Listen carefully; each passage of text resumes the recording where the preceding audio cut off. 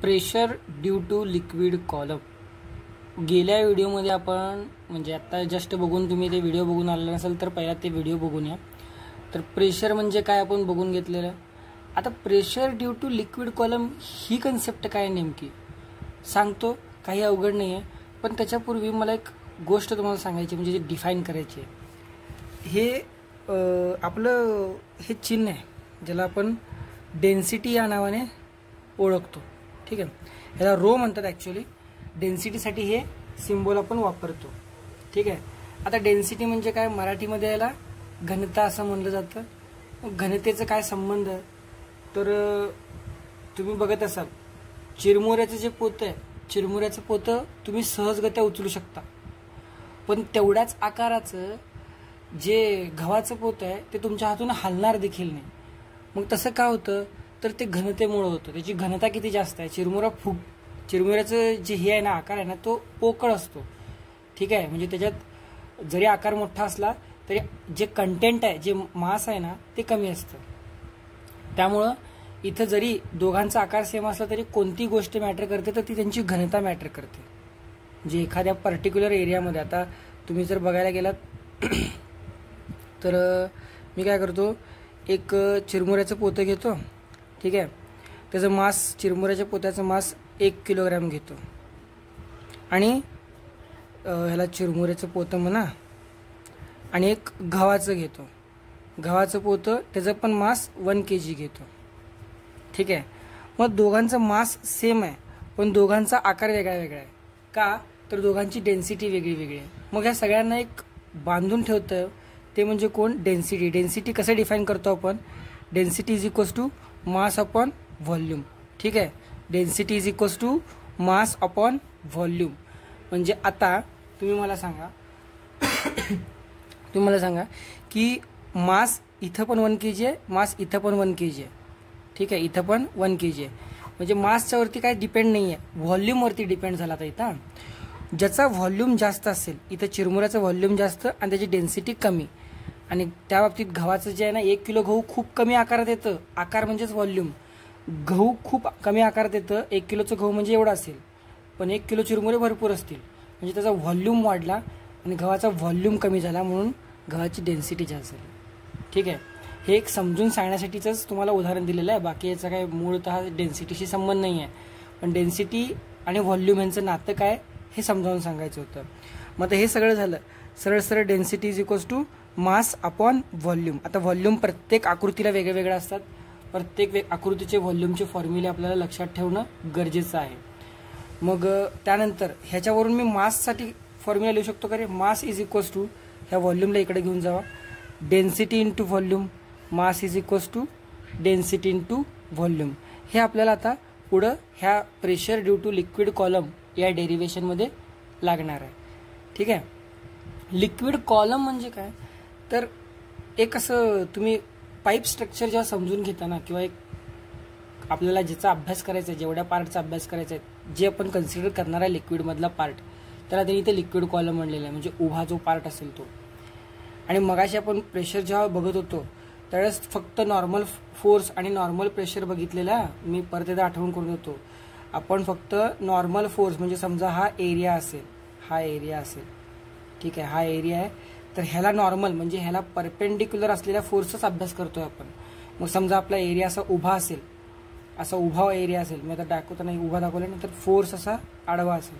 ठीक आहे, म्हणजे आपल्याला या पूर्ण प्रेशरच्या पार्टमध्ये नॉर्मल प्रेशरच मिळणार आहे फ्लुइडमध्ये.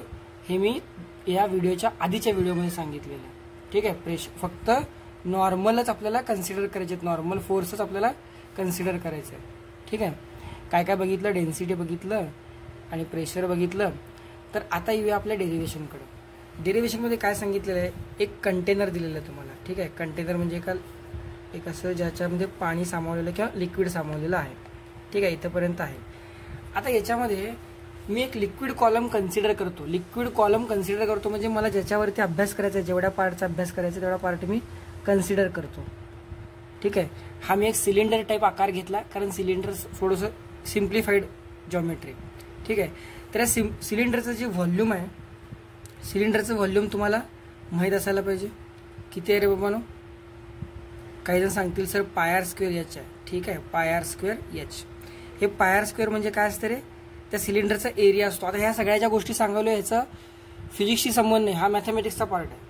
आता हे तुम्हाला माहीत असणं भाग आहे की सिलेंडरचं घनफळ म्हणजे जे आपलं याला काय म्हणतो तुम्ही, असं हे सर्क्युलर, हा सर्क्युलर पार्ट आणि त्याची अशी हाईट असते. ठीक आहे, तर ह्याला पाय आर स्क्वेअर एचने आपण फॉर्म्युला काढलेला आहे. पण इथं जर तुम्ही ह्या पार्टला, हे पार्ट एरिया आहे ना पाय आर स्क्वेअर, तर ह्या पार्टला तुम्ही रिप्लेस करून जर ए इंटू एच घेतला तर तुम्हाला अजून जरा सोपं पडेल.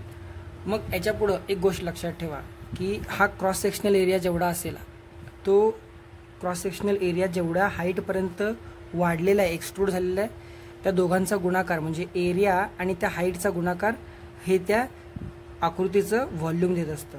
ठीक आहे, म्हणजे तुम्हाला जर एरिया दिला, एरिया समजा एक 10 मीटर स्क्वेअर दिला, क्रॉस सेक्शन एरिया जर 10 मीटर स्क्वेअर दिला आणि त्याची हाईट 5 मीटर आहे असं म्हणलं, तर ह्याचं तुम्ही दोघांचं गुणाकार केला तर तुम्हाला व्हॉल्यूम त्या आकृतीचं मिळून जातं. ठीक आहे, तर हे झालं लिक्विड कॉलमचं व्हॉल्यूम जे ए इंटू एचने आपण दाखवलेलं आहे. त्यानंतर हे जे लिक्विड कॉलम आहे, ह्या लिक्विड कॉलमचं मास किती असेल, एक यम समजून चाला. लिक्विड कॉलमचं मास यम आहे. ह्या मासला तुम्ही जेव्हा gravitation acceleration due to ग्रॅव्हिटीने multiply करता, जीने जेव्हा मल्टिप्लाय करता ते बनतं एम जी, आणि हे असतं आपलं फोर्स जे ते लिक्विड कॉलम इथं लावणार आहे. ठीक आहे, ते लिक्विड कॉलम तिथं लावणार आहे म्हणजे त्याचं जे ओझं पडणार आहे. मी गेल्या व्हिडिओमध्ये बोलता बोलता सांगितलं बघा की बसल्या ठिकाणी फोर्स लागतो आपला, जो ग्रॅव्हिटेशनल फोर्स असतो.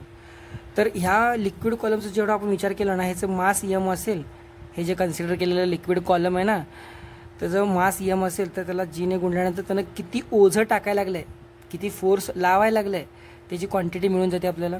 मग फोर्स इज इक्वल्स टू काय झालं रे, एम जी आलं. ठीक आहे, फोर्स जे लावायला लागलं ते एम जी झालं आणि एरिया तरी आपण ए समजून घेतलेलं आहे. मग आता ह्या लिक्विड कॉलममुळं म्हणजे हे लिक्विड कॉलम इथल्या ह्या पाण्याच्या भागाला दाबायला लागले ना, तर ते किती दाबायला लागले म्हणजे किती त्रास द्यायला लागला आहे ते जर काढायचं असेल तर आपल्याला प्रेशर काढावं लागेल. प्रेशर इज इक्वल्स टू काय असतं रे, force upon area. Force upon area, force किती आहे रे एम जी आणि एरिया किती ए धरून चाला तोपर्यंत. ठीक आहे, force M G, area A धरलो. एरिया तुम्ही इथं पाय आर स्क्वेअर घेऊ दे का सर म्हटलं तर चालू शकतं, काय प्रॉब्लेम नाही, पण विनाकारण भरपूर क्वांटिटी वाढतील तर मी डायरेक्टली एरिया ए समजून चालतो.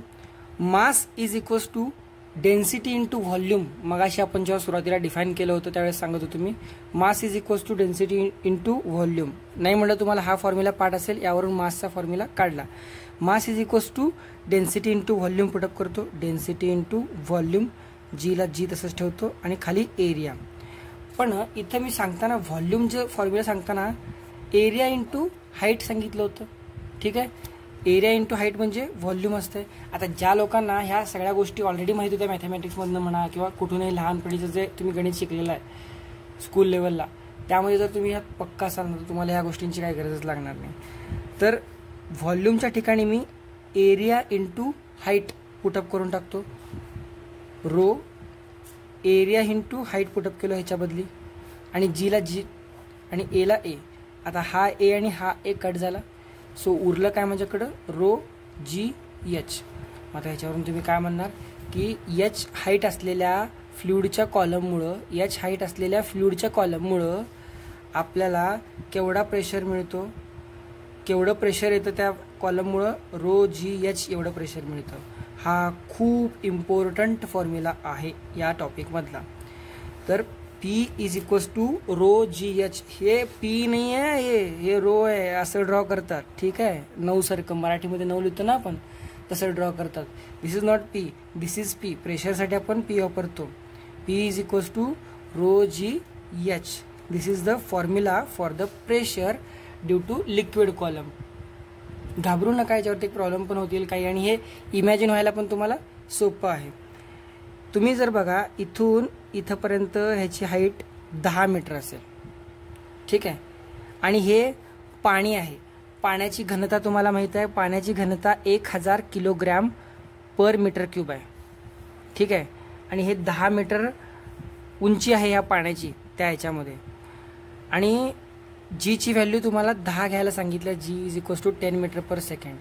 तर इथं जे पार्ट आहे ना, म्हणजे हे वरून सुरुवातपासून जिथं फ्री सरफेस आहे तिथून 10 मीटर खाली अंतरापर्यंत आहे. इथं एक माणूस थांबलाय, इथे एक पार्टिकल थांबलाय, कोण बी एक थांबलाय समजा. याच्या अंगावरती प्रेशर किती डेव्हलप होत असेल जर म्हणलं तर रो जी इंटू एच याचा गुणाकार करायचा. तुम्हाला ह्या माणसावरती जेवढं प्रेशर लागायला ते कळून जाईल. So P is equals to row G H हा फॉर्म्युला वापरा. तुम्हाला या सगळ्या व्हॅल्यू ठेवल्यानंतर ह्या माणसावरती किती प्रेशर लागायला लागलं ह्या एवढ्या सगळ्यामुळं, म्हणजे या उंच लिक्विडमुळं, ते तुम्हाला कळून जाईल. आणि आपलं जे ॲटमॉस्फेरिक प्रेशर असतं ना, ॲटमॉस्फेरिक प्रेशर देखील असंच कॅल्क्युलेट करतात. कसं कॅल्क्युलेट करतात सांगतो. तुम्ही व्हिडिओला पॉज करून जे काय काय लिहिलेलं आहे ते लिहून घ्या परत एकदा. आता एक गोष्ट मगाशी सांगायची राहिली ती म्हणजे की pressure due to liquid column जे आपण आता रो जी एच बघितलं, इथे तुम्हाला कुठंतरी एरियाचा फॉर्म्युला दिसते का रे? म्हणजे एरियावरती प्रेशर डिपेंड नाही आहे, फक्त कशावरती डिपेंड आहे? हाईट, डेन्सिटी आणि ग्रॅव्हिटेशनल ॲक्सेलरेशनवरती डिपेंड आहे. ठीक आहे. तर याच्यानंतर तुम्हाला अजून एक गोष्ट बघायची ती म्हणजे आपण आत्ता म्हणलो होतो की मला आपल्याला जे ॲटमॉस्फेरिक प्रेशर कसं कॅल्क्युलेट केलं जातं ते बघायचं होतं. आता जर तुम्ही बघितलात तर इथं तुमच्याजवळ एक असं पृथ्वीला एक स्ट्रक्चर आहे. ठीक आहे, खूपच खराब पृथ्वी काढलेली मी. तर पृथ्वीला एक स्ट्रक्चर आहे आणि त्या पृथ्वीला एक स्ट्रक्चरचं काय केलेलं तुम्ही इथं उभारलेलं आहे. ठीक आहे, ह्या ठिकाणी तुम्ही उभारलेले आहेत आणि पृथ्वीच्या भोवतणी हवेचं आवरण आहे. ठीक आहे, पृथ्वीच्या भोवती हवेचं एक आवरण आहे. कुठंपर्यंत आहे? 8,000 मीटरपर्यंत. 8,000 मीटरपर्यंत आहे. तर 8,000 मीटरपर्यंत त्या हवेचं आवरण आहे, पण त्याच्या पुढं देखील आहे. पण तिथंपर्यंत जेवढं कन्सिडरेबल अमाऊंट आहे गॅसचं ते जास्त 8,000 मीटरपर्यंत, त्याच्या पुढं एकदम विरळ प्रमाणात आहे. पण 8,000 मीटरपर्यंतच कन्सिडर करून चालू. मग त्या 8,000 मीटरपर्यंत मग तुम्ही इथनं सरफेसपासून घ्या किंवा ह्या व्यक्तीच्या डोक्यापासून घ्या, तेवढंच जवळपास एक इथून जर समजा 8,000पर्यंत असेल तर इथून इथंपर्यंत 8,000 असेल तर इथून इथंपर्यंत 8,001 असेल फार फार तर. मग 8,000 आणि 8,001 मध्ये एवढा काय फरक पडत नाही, त्यामुळं कुठूनही घ्या. तर उंची जी झाली ती झाली 8,000 मीटर. ठीक आहे.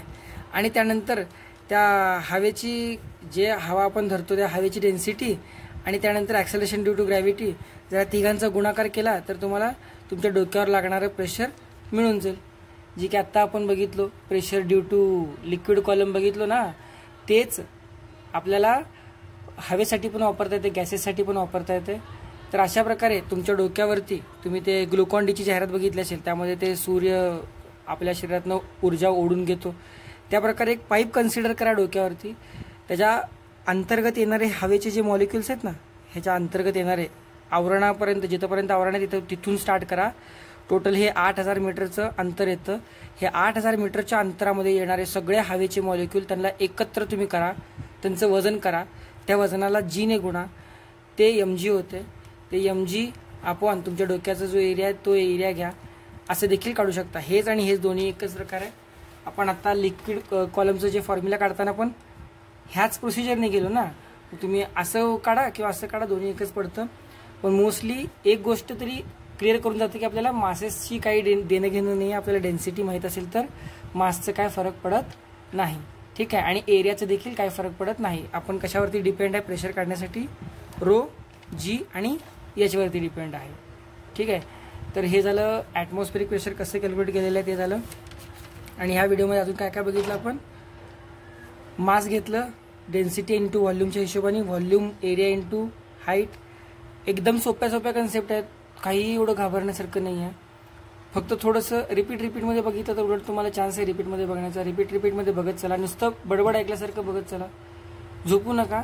पूर्णपणे मनापासून व्हिडिओ बघत चला, रोजचे व्हिडिओ, आणि सिक्वेन्स फॉलो करत चला. एक व्हिडिओ आज बघायचा सोडून त्याच्या पुढचाच व्हिडिओ बघितला असं करू नका, एका सिक्वेन्समध्ये. म्हणून तर मी नंबर टाकतोय व्हिडिओना, नंबर फॉलो करत चला. एक वेळ 2 व्हिडिओ 3 व्हिडिओ बघू नका, पण त्याच नंबरवरून स्टार्ट करा जिथून तुम्ही सोडला होता. ठीक आहे.